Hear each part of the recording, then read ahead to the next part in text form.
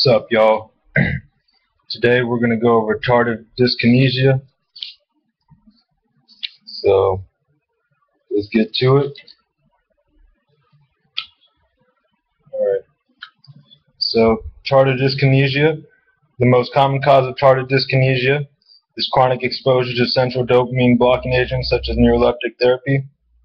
The disorder has been operationally defined to require at least 3 months onset, although there have been cases that suggest a shorter latency is possible.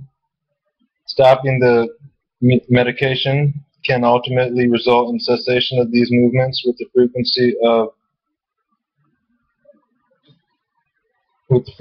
of occurrence somewhere between 25% and 50% of cases. However, the data supporting this estimate is not very strong and there is much controversy about it.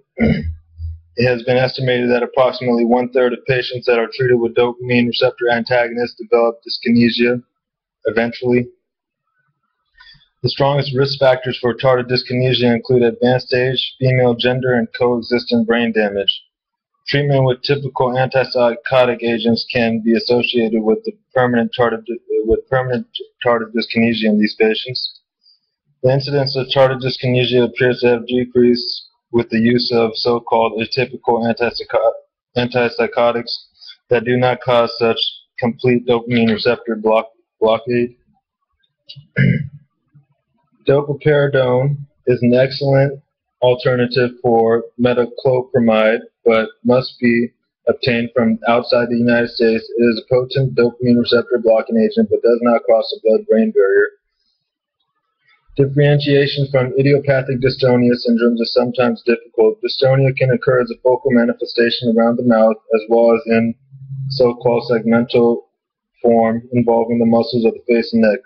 However, arching spasms of the back and neck are characteristic of tardive condition, whereas the former disorder responds to anticholinergics or dopamine medications.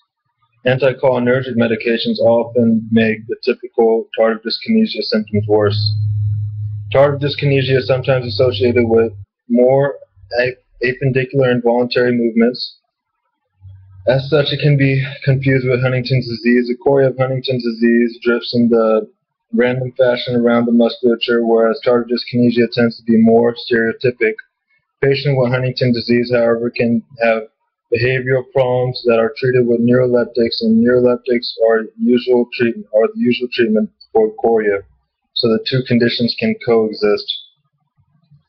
Treatment options include benzodiazepines, baclofen, and vitamin E, which are usually only effective in mild cases. Treatment with increased doses of dopamine receptor blocking agents is sometimes undertaken, but most clinicians believe that this results in increased risk of worsening the condition. Medications that deplete dopamine do not seem to cause this disorder, but can be very beneficial in its treatment. Alpha-methyl P-tyrosine inhibits the catecholamine formation by blocking the enzyme tyrosine hydroxylase, and risperidone depletes catecholamine synaptic vesicles. Although useful, these agents have high incidence of side effects, including orthostatic hypertension, depression, and Parkinsonism. Benazine, another selective depleter of catecholamine vesicles, appears to be more effective with fewer side effects. Botulinum toxin injections into the relevant muscles may also be useful. The best treatment is prevention, and care should be situated to avoid using dopamine receptor blocking agents unless absolutely necessary.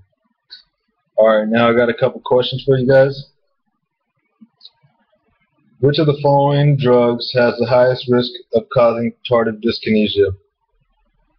A. Haloperidol, B. Trihexyphenidyl, C. Levodopa, or D. Diazepam? Alright, that's a good answer. You did well. The answer is A. Haloperidol.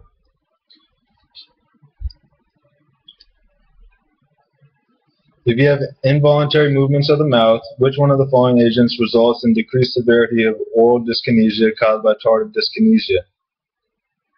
Would it be A. Fluphenazine, B. Trihexyphenidyl, C. Levodopa, or D. Dexedrine? It would be A, fluphenazine. Good job. Due to it being a more complete dopamine receptor blocker, it decreases tardive dyskinesia and may be an increased risk factor for long-term as well, though. A 25-year-old man that began treatment for schizophrenia 1 week ago presents to the emergency room for sustained twisting movements of the neck. Which of the following conditions is likely diagnosis? Would it be A, tardive dyskinesia, B, Huntington's disease, C, acute dystonic reaction caused by dopamine receptor blocking drug, or D, DYT1 dystonia? That's pretty tough, but you got it. It was C, acute dystonic reaction caused by dopamine receptor blocking drug. Alright, some clinical pearls. The most common cause of tardive dyskinesia is generally the use of chronic dopamine blocking agents such as typical antipsychotic agents. Tardive dyskinesia generally develops months after beginning dopamine receptor blocking drugs and most frequently causes stereotypical movements of the mouth and surrounding regions. Treatment of tardive dyskinesia is generally less than optimal, and so the best course is to avoid development of this disorder by constant reassessment of the need for and the amount of dopamine receptor blocking drugs. Backward arching movements of the neck, sometimes called retrocollis, are believed to strongly suggest tardive dyskinesia as opposed to other causes of dystonia as their ultimate etiology. Dopamine depleting agents such as Respirine or tetrabenzene that do not block receptors have not been shown to cause tardive dyskinesia. Alright, that wraps it up for tardive dyskinesia. If you got need any help or anything, just leave a comment, and I hope this helps you out for the boards. Alright, take care. Peace.